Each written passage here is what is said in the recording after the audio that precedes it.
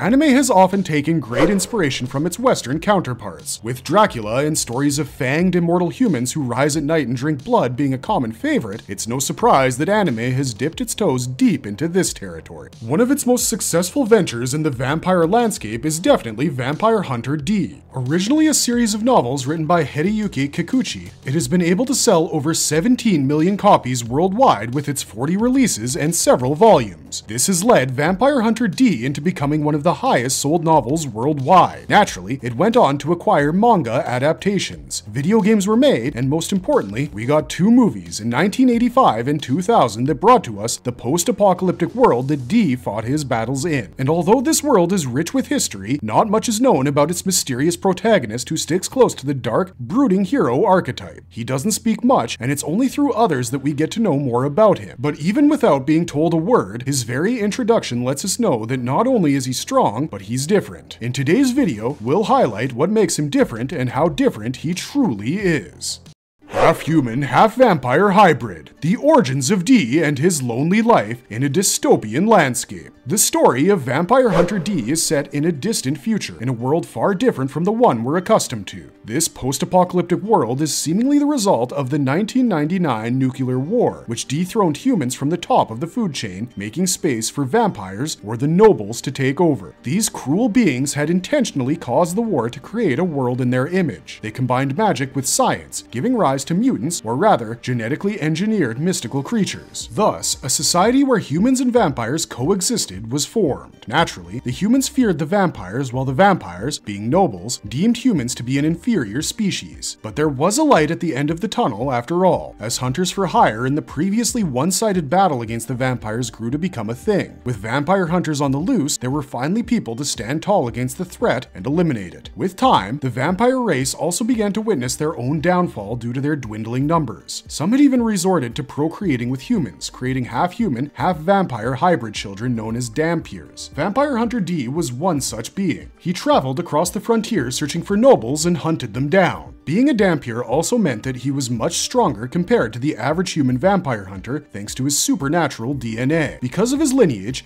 D also happened to be immortal. We don't know his exact age, but it has been implied that he is over 5,000 years old. Instead of succumbing to his primal instincts as a vampire, D detested the nobles. In the 1985 movie Vampire Hunter D, we witness an altercation in his anatomy where his fangs emerged against his will in front of a scantily clad Doris who had her nape exposed. However, he did his best to resist the temptations and not fall prey to his own bloodlust. It is also implied that D had greater control over his bloodlust compared to other Dhampirs. While both pure-blooded vampires and Dhampirs felt the overwhelming desire to consume blood, D could go years without it and had built a fair amount of resistance to his carnal instinct. It was D's intriguingly mysterious ancestry that made him so unusual. Within the universe of D's world, the nobles shared a common sacred ancestor, where it was implied that this ancestor was none other than Dracula himself. In the first film, Count Magnus Lee even assumed that D was the sacred ancestor's descendant, which was never confirmed as D denied having any connections to Dracula. The film introduced us to a world where the reign of the nobles was coming to a standstill due to their dwindling numbers. The sacred ancestor had most definitely anticipated the arrival of such an era, and as such, attempted to create hybrids between humans and nobles to prevent the extinction of his kin. D was quite evidently his most successful specimen. All of this went down in the research facility of the sacred ancestor, which was located deep beneath Seedock village and was used as the base for creating Dhampirs. Previously, V used to be a conjoined twin where his identical brother boasted a personality that contrasted against D's nature. This twin was cruel, unlike D, which led to the twins becoming enemies. Eventually, D acquired a symbiotic being known as the Left Hand and left the facility after destroying it. Meanwhile, the sacred ancestor confined his more cruel brother. Reluctant to witness a world where humanity was constantly threatened while Dhampirs like him were created, D went on to become a highly capable vampire hunter.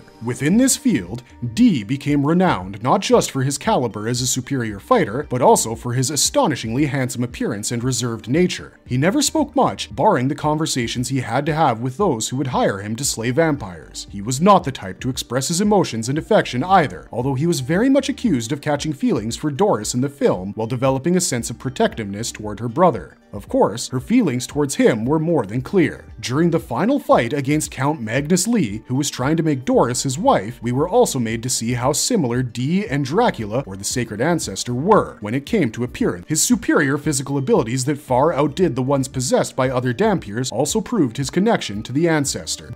Dee's unnatural anatomy and his mysterious left hand. As someone with his lineage connected to the nobles, Dee is immortal. He doesn't age beyond his attained youth and has successfully retained his good looks. This also results in him not succumbing to the physical weakness that comes with aging. Dedicated to his task of slaying vampires, he rides across the frontiers on his cybernetic horse. And this journey is not just witnessed, but also joined by his unusual left hand. We get to see Dee being the recipient in several one-sided monologues throughout his story. And these monologues are headed by none other than the sentient left hand itself. Due to its symbiotic nature, the hand has a mind of its own, as well as a face. Seemingly a homunculus, the left hand has its own set of powers and abilities which it seldom uses. Considering how powerful and capable Dee is, it allows the Dampier to handle the battles by himself without feeling the need to intervene. However, if and when the occasion calls for it, it does lend a hand, pun very much intended, to the vampire hunter. For example, when Count Magnus Lee's son, Ray, uses a time-bewitching incense on Dee, the Dampier is severely weakened by the weapon's light, as it's his weakness. With Ray also using a wooden stake to mortally wound him, Dee is left in a comatose state. His body lies on the ground, not too far from a mutant that's ready to consume him. Naturally, the left hand is left with no choice but to exercise its independent powers to bring Dee back to his senses. And so it does, as it absorbs the four elements around it to power Dee up once again, reviving him just in time. It can also induce sleep, hypnotize others, absorb magic and souls, and measure the supernatural prowess of the enemy to an extent that even Dee cannot fathom. It can generate attacks using the absorbed elemental matter, transform Dee into his complete vampire state when on the verge of death, store objects in its pocket dimension, and amp up Dee with powers that allow him to rival the sacred ancestor. Some of its coolest powers, however, are its ability to absorb evil energy, dimensions, and evil souls. In fact, after Dee was thrown into the Milky Way, the left hand successfully absorbed and negated space itself, and we don't need to explain to you just how insane that feat is. It isn't until the third book that we get a glimpse of the left hand's origins. It implies that the hand was one of the several hybrids between mutants and demons, also known as the Barbarois.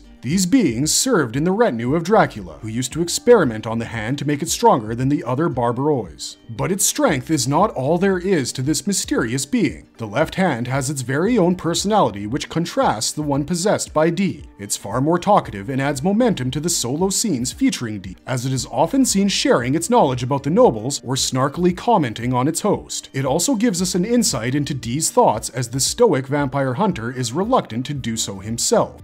Why is Dee simply better than everyone in the movies? We now know how Dee is so strong and physically superior compared to his peers and the others like him. It's a myriad of powers and their phenomenal execution that helped Dee attain this reputation. Let's start with one of his very first supernatural abilities that we got to witness in the first film, his ability to regenerate. During a fight against Ray, Dee was hit with the vampire's ability to warp nearby space, only for him to recover from the physical damage and regenerate. This scene was crucial as it revealed Dee's nature as a Dampier, since no normal vampire hunter can regenerate from their injury like that. He has superhuman vitality and strength, as seen in the scene where a serpentine mutant tries to drain him of his life force. They continued to suck on his energy, which never seemed to run out, and in the end, Dee emerged out of that fight victorious. In his final fight against Count Lee, he initially struggles against the 10,000-year-old vampire and his superior telekinetic abilities. However, when on the verge of having his throat sliced, Dee brings out his own telekinetic powers and pins the Count to a wall, while the building around them begins to collapse. Before the nobles in the building can die, he successfully escapes the place with Doris and her brother. In Vampire Hunter D: Bloodlust, it is established from the very beginning that Dee is exponentially stronger compared to every other Dampier. He is feared, hated, and yet renowned as a vampire hunter in an era where bounties are placed on the heads of the remaining nobles. He has gained a reputation for saving people, but he has also been outed as a Dampier, leading to him getting shunned by a great portion of society. Meanwhile, Dee can increase his already phenomenal strength by consuming his own blood. However, others cannot consume his blood to enhance themselves since it is poisonous to anyone who's not Dee himself. Anyways, the story revolves around the probable abduction of a woman named Charlotte, who gets taken away by the noble known as Baron Meyer Link. Dee goes on to realize that Charlotte has allowed herself to be abducted out of her own free will because she plans to marry Meyer. The idea of a romantic union between a human and a noble doesn't sit right with Dee,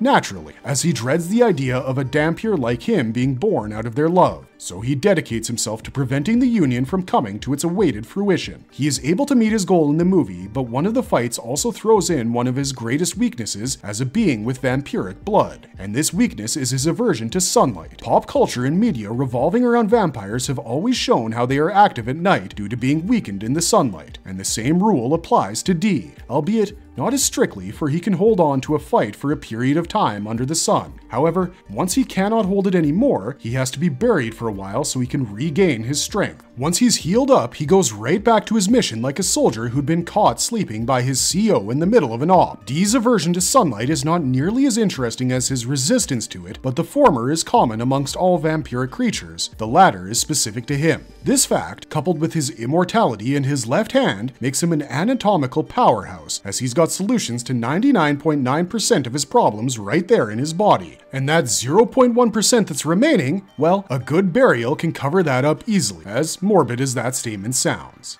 Marvelous verdict. Vampire Hunter D has managed to become an influential force in the otakosphere as a result of horror writer Hideyuki Kikuchi's incredible world building that pulls influences from Lovecraftian horror, European folklore, and science fiction, with little doses of cyberpunk mixed in for good measure. The usage of elements such as Dee's left hand has also created ways in which writers can explore methods of expanding on their otherwise quiet and silent characters. And yet, the movies managed to show us Dee's emotional sides without taking him out of his character, as seen in scenes where he is evidently softened towards Doris, laments over the creation of Dhampirs, or keeps his age-old promise to bring a flower to Layla's grave following her death. With that, today's video comes to an end. What did you think of Vampire Hunter D and his anatomy? Did you enjoy this video? If so, then don't forget to like and comment down below. Until then, thanks for watching, stay safe out there, and have a marvelous day.